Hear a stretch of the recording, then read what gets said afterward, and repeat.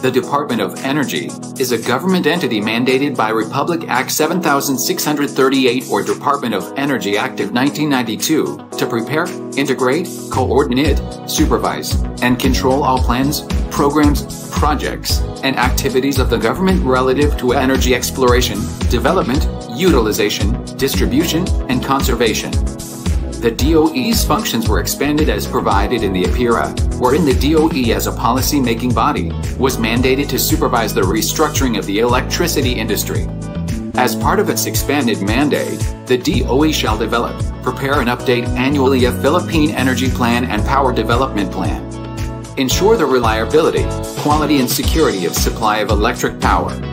And establish the WESM, among others. To learn more about the DOE's powers and functions, kindly refer to the following issuances.